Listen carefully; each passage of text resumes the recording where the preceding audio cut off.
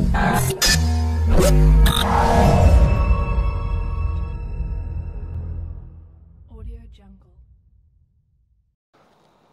it's Botch here from Films by Botch. This is Botch's Supersize camera crane. It's got a 5 metre boom. It'll lift the camera about 4 metres in the air. We'll do a full 360 degree pan. Has a manual tilt control as well, so you can override it or you can have it just staying on a level plane. It's mostly made out of general things you'd find at a hardware store. It's got the base is made out of a surveyor's tripod. The boom is actually a 2-piece boom made out of a 5 metre screed, concreter screed, and a 2.5 metre screed. And the adjustable pole to adjust the level, that's made out of a concreter's pole that they drag across the concrete when it's wet. So let's check it out. If you'd like to make this, check out my video below. The link is in the title description. Okay, here's how it all packed into my van. I've left the large boom still joined together, so it just fits in my van. Grab a float level, put it on the tripod, check for level there, it's good. Okay, now I'll skip through this bit pretty quick because it's pretty boring. Basically we're just assembling the crane onto the tripod through the threaded bolt with the nut on the bottom. Then I do that up from underneath. And then I've got 2 sidebars which hold the tensioning cables on either side, and I have one across the top. So the bars slip into the housing, and they tighten down the bottom with turnbuckles. Down at the back end of the crane. Then I've got the 12-volt battery, which is the power for the screen. That also acts as a counterweight as well. The screen or monitor is a headrest monitor out of a car, which is mounted to a desk lamp pivot, so I can pivot it around. Now, I haven't painted the crane because it looks a lot easier for you guys to see rather than everything being black.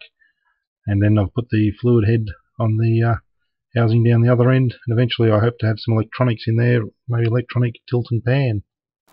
Okay, next step is put your camera into the cradle. I have a Canon XF100, which is a fantastic camera. It just slips into the cradle as such and lock it down. And then I have the cable that runs back to the TV. That gets plugged into the camera through the AV output, and that is purely for the use of the monitor only, so I can see what I'm recording when the camera is up in the air. Tighten all that down. I can also have the handle so I can do sideways panning shots, but I haven't got the handle with me today. Okay, now up the other end we have our barbell, which I've welded onto a plate with a couple of bolts through it.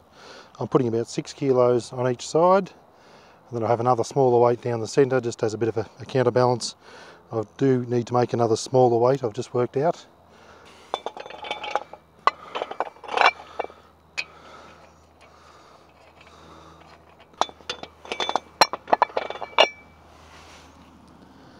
Now also with the camera head that I've had on there, you don't have to use the head, you can use it without the fluid head. Get the camera lower, which also save a bit of weight on the other end. But I like to put it on there to turn the camera so I can do the panning shots, but it is not required though. Alright, let's fire it up. Turn the camera on, lens cap off, cables are tight. And the only other thing I didn't do was to level the adjuster. Now I can adjust it down here. It's not very critical because I've got the fluid head on. It is going to make a bit of difference to the final product. I can even sit on top of the camera and check it on there for fine tuning. Turn the monitor on. We've got picture. Alright, we're recording now, so let's go. 3, 2, 1.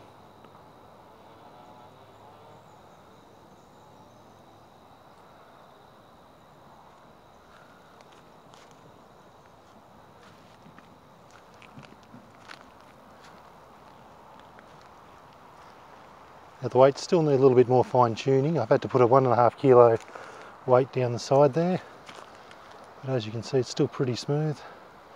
I'd just like to get it perfectly balanced. It's pretty close, but a bit more wouldn't hurt it.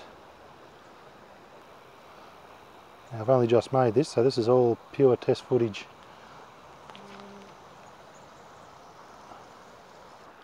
As you can see, I don't need much pressure on the on the rig to make it move. It pretty much flows nice and smooth by itself. Now I'll just change the camera angle, do a bit of a sweeping pan shot, see how that looks. Give the camera a twist around, give it a loop and see how that goes. Okay, that's pretty much on the ground level, creeping across the ground, up and over my camera case, and up into the river, hit some bushes.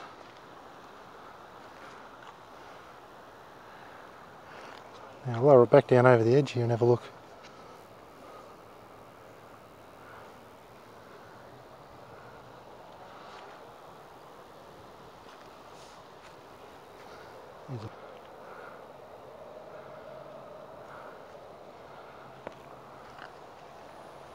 That's a reverse panning shot, camera going backwards, mounted sideways, going backwards.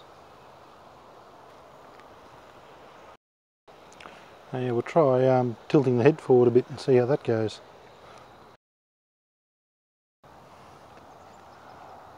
These are the rocks under the water on the edge.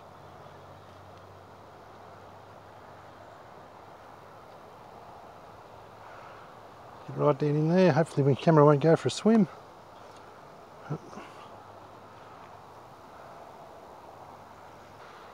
I'll go for a walk underneath it.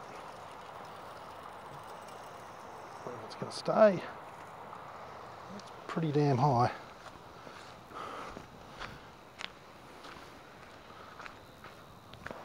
Now I've got two ways of levelling it. I can level it on the fluid head like I am now, or I can adjust it down here and extend the pole in or out, and that'll tilt the head. Alright, so now what I can do, I can pull the pin out down here. Now that will let me manually tilt the head backwards and forwards. So we'll go for another shot with that. So if I wanted to start low, you can go up the tree. Now it's still tilting it backwards. And then from there I can just use the handle to tilt it even further. So that's the full top of the tree there.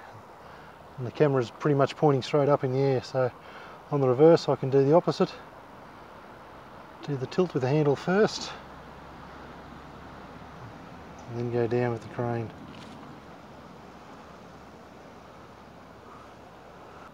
Tilt forward to the rocks. Pull the back up off tilt. Raise the camera.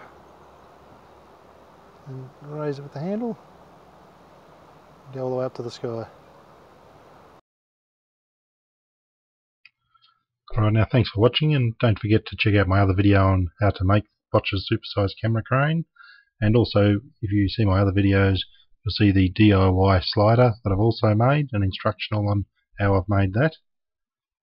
And don't forget to comment and subscribe if you like this video, or if you'd like to see more, or some of my other work, just let me know. Or if you have any questions, just post them below and share this video around.